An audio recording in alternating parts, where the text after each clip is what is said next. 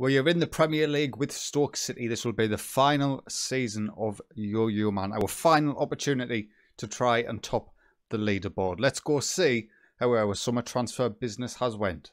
So we started with the transfer budget of £50 million plus, which we did then adjust to increase our wage budget. But of that remaining, we only have £4 million and maybe £100,000 available in the wages. So where has that money gone? Let's start with the out. We sold £82 million worth of players while spending £152 million. Our highest sale was Luke Sanders, who went to join relegated Burnley for £18.25 million. He was a fantastic centre-half for us in the Championship English as well, but again, at 29 years old, doesn't quite have the attributes, capabilities for the Premier League, at least in my opinion, so I was happy to get as much money for him as we did. And just speaking of Burnley, by the way, I know it's completely unrelated, but I wanted to show you a player they have signed in the Championship. They sold £156 million worth of players after being relegated, including Marvin Munganga, our former guy at Crystal Palace. They then spent £101 million on Armando Sanchez from Real Madrid. Armando Sanchez has joined a Championship club. Look at that. That is ridiculous. I have never ever seen anything like that on Football Manager 20, especially from the AI. But anyway, getting a little bit sidetracked, we then saw Deval to Galatasaray for £16.5 million. Now, if you remember Deval, I was actually anticipating playing him in the Premier League, but we have been able to sign much better players, so we needed to free up some funds from somewhere, and he was one of our most valuable players to be able to do that. So Galatasaray, £16.5 million, I think is a good bit of business for him. He's pretty well rounded as it is, but we have better options now. The next to leave was League Cup final hero Elson Slager for £12.5 million to Al Hilal in Saudi Arabia. At 31 years old, even though he is pretty versatile, he was never going to make our first 11, and it's unlikely he would even make our bench at this point, so decided to cash in and very happy to do so. The next to leave the club was Paul Watson, who went to join Fulham for £12.25 million. Again, another very versatile English option, but at 28 years old, was never making our first team. Julian de San Pedro was next to leave. He joined AEK for £11.5 million initially, which could rise to £14.25 million. A technically fantastic Spanish centre midfielder, but again, he's a little bit too specialised and not well-rounded enough to be able to justify a place in our squad in the Premier League. We also sold Serginho Guerrero to Norwich for £7 million. He did actually play quite a lot of football for us last season as a right wing-back, but we've got better options there now. Particularly with Alonso and Stelvagen, we had two better options, so we had to move him on for a decent amount of fee. Oleg Sherbak, you're not to say much of him. He was on loan at another club for the majority of the rest of last season. He's went and joined Tenerife for £3.9 million. A capable centre-half, just not quite at the Premier League level. And Cormac Sheridan, I have no idea who he is. He left on a free. So that takes us swiftly on to the ins. Steve Hudson was the first to join us on a free transfer. He's going to be a backup goalkeeper. We didn't actually need one, but we needed someone who was English to be able to fill out our squad registration properly. So nothing much to see here. And he's an interesting one. I can't show you him because he's retired. Bruno Zabelli, we had signed from Boca Juniors for 49k. Now we think a bit behind Bruno Zabelli was, he was a set-piece specialist, technically and mentally unbelievable. Just physically, he was terrible as a 35-year-old. He was going to be an impact sub coming off the bench for us when we were struggling in games. But he'd only been with the club for about 7 days before he then decided he was going to retire. So instead of just rejecting our contract offer and staying at Boca Juniors to retire there, he came to us for a week and then retired himself, 49k down the drain. Moving swiftly on from him, Branko Milanovic joined us from Radniki for £3.9 million. A very, very capable central midfielder, particularly in terms of his work rate and his vision and teamwork. His determination of 20, his decisions of 17 with 16 stamina. Absolutely fantastic player. He is going to be a backup player for us, but at 19 years old, 2.5-star current, 5-star potential, he's going to be fantastic going into the future. Next to join us was Guido Bomber. We joined from Lanos for £5.5 million. He's going to be one of our starting centre-halves. 20 jumping reach is fantastic. He's going to be one of our main targets when we're taking corners at 6'6" as well. I'm hoping with 17 bravery, even with his poor, relatively poor heading at 11, he'll be able to get himself some goals this season from set pieces. But 23 years old, centre-half was a real struggle for me in terms of the summer transfer window. I couldn't find just that one You know, I always find one, but I couldn't quite get there this season. So he's coming in and will be first choice. Next up was Annabelle Zarate from San Lorenzo for 5.75 million quid. And probably one of the best signings of the summer. A fantastic, fantastic complete forward striker. Now, it's his physicals are where he's weakest, which is not usually how I go for players. Usually physicals come first, and then the technicals and mentals catch up after that. But I anticipate this boy being absolutely superb. At 19 years old, with potential to grow, at least according to my coaching staff. He looks absolutely superb, at 6 foot tall as well. I'm hoping this boy will be able to lead us to some sort of glory. Next to join us was Mario Buckle, 10.75 million quid. One of the best signings of the summer, and it was in a position where we didn't think we were going to actually improve. Chris Dubelbis, of course, was our starting defensive midfielder last season, but Mario Buckle was available for 10 million quid, and at 21 years old, that current ability that he's already got with the potential to grow, it was just an absolute no-brainer. He is an upgrade on Chris Dubelbis, and he will only get better over the course of the season. I'm absolutely thrilled with this signing. Radek Rada is the next one through the door from Slavia Prague for 11 million quid. A left wing back, a much needed option at left wing back. Obviously, Korobov had a great season last season, but he is very attacking and very weak in the defensive areas, whereas Radek Rada is much more well-rounded, and hopefully he will give us some stiff competition on that left-hand side. He will be the starter, no doubt about it. Depends who ends up playing better in specific games. Maybe Rada might be more suitable for tough games, whereas Korobov might be more suitable for teams at the bottom of the table. We'll have to wait and see how that goes, but a very, very good signing in my opinion.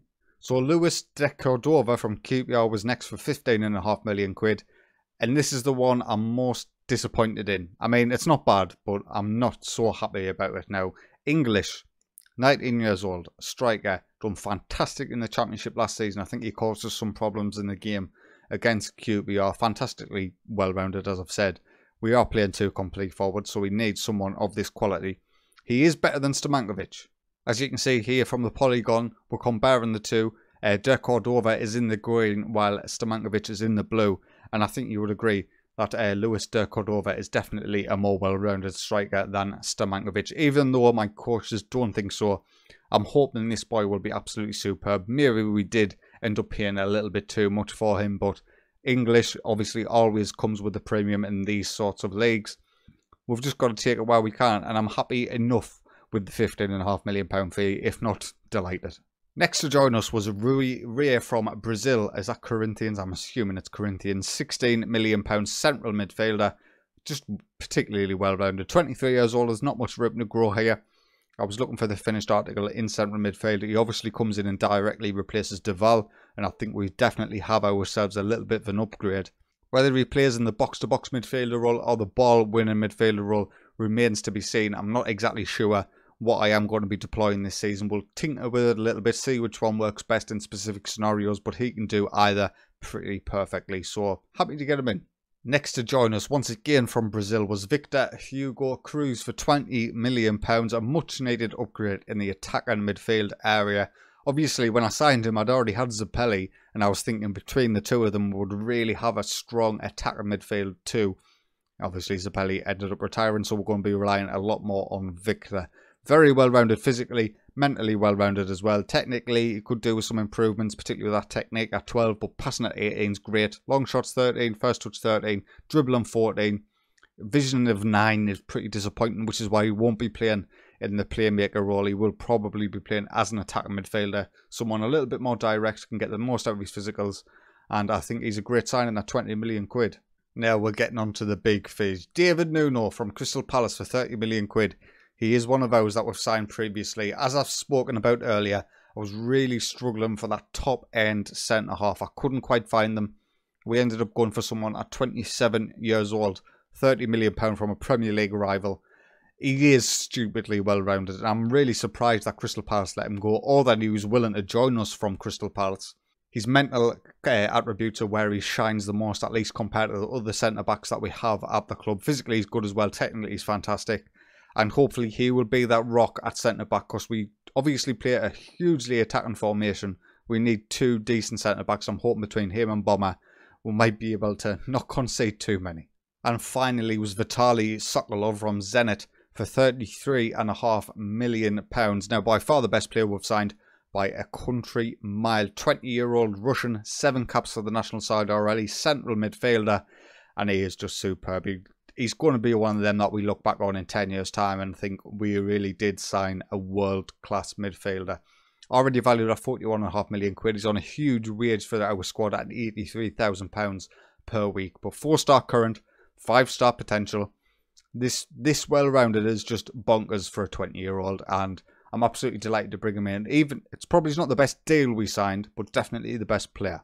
Not a screen I usually show during my transfer window episodes, but I just wanted to take a look to see how the fans and the board have reacted to the signings that we have made. Now, the fans overall give us a C, whereas the board give us a C+. I'm not sure if that's a good thing or not. The board were very happy with the Steve Hudson signing, because he was a free transfer, and very happy with Radik Rada signing. I think it was basically due to the low wages that he ended up signing. 11 million quid isn't a huge amount of money for a Premier League club.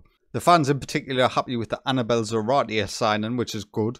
They are not very happy with the Duval sale or the Luke Sanders sale. Obviously, being first-team players from last season, you can sort of understand that. And yeah, it is an interesting screen if you ever want to look. It's in Club Vision, Performance, Transfer Activity. You'll see it there.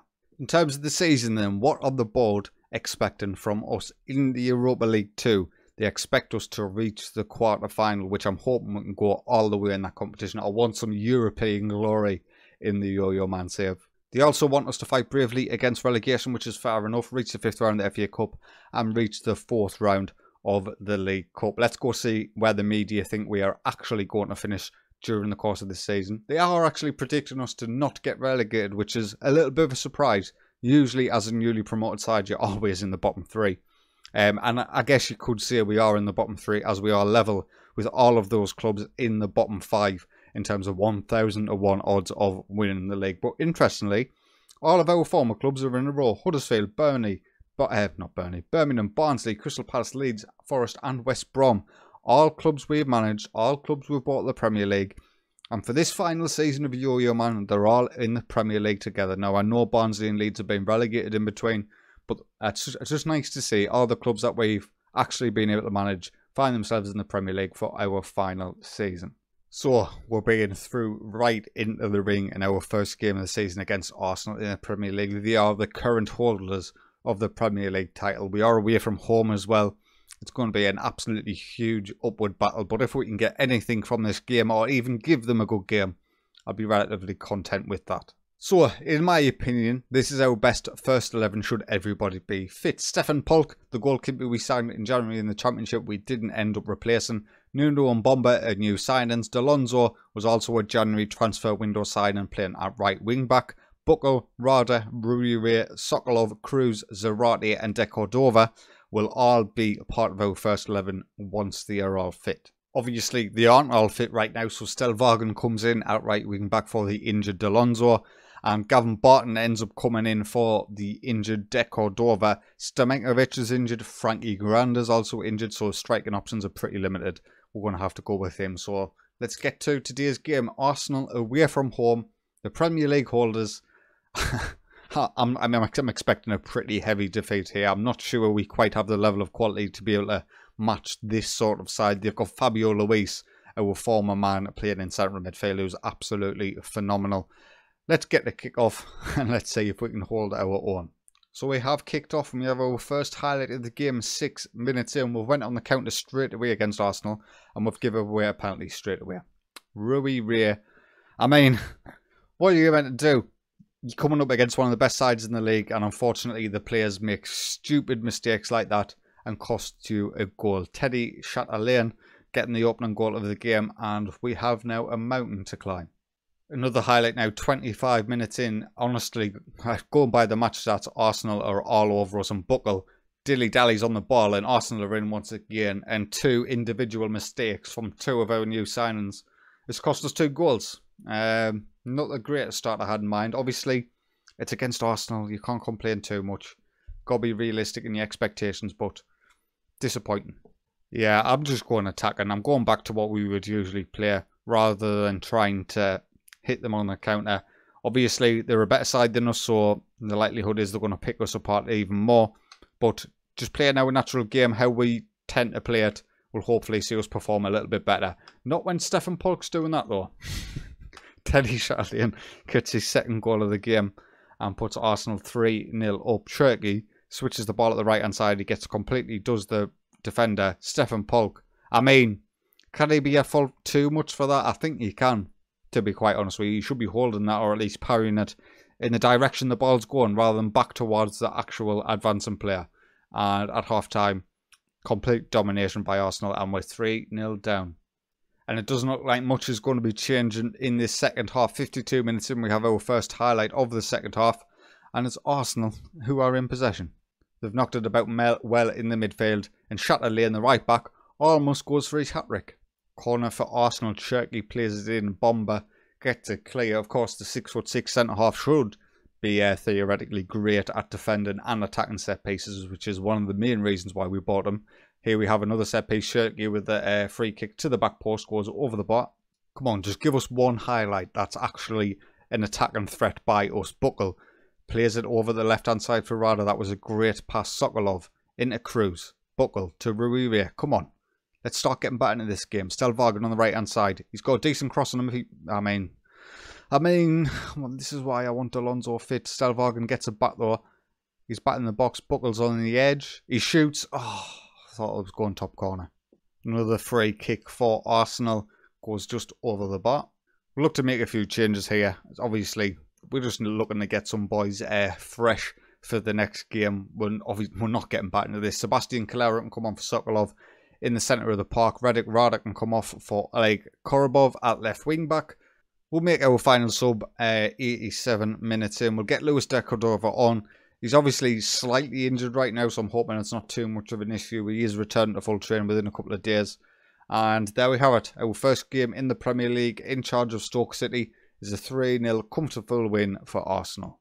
So looking to that board's response about the Arsenal game, they are pretty negatively predisposed to that. Obviously, we're getting a D rating from them for the Arsenal match. And I agree, we didn't really play that well, and we didn't play it to our full potential. In terms of the next episode then, boys, European football is upon us now. I don't really want to bring you this game because we're going to win. Cork City, all the Icelandic guys, so Irish Premier League or Icelandic Premier League, we should be able to get past this. And the next game, I believe, is the group stage. So I think that's what I'll bring you. The first game of the Europa League 2's group stage. And I shall see you there. Just want to say, I apologise if I sound a bit weird during this episode. I've cut my tongue and it's doing my nutting, so I sound a little bit strange. I apologise. Hopefully it'll go away by the next recording. But anyway, boys, if you have enjoyed today's video, please consider leaving a like. And if you are enjoying my content, get yourself subscribed. But until next time, take it easy.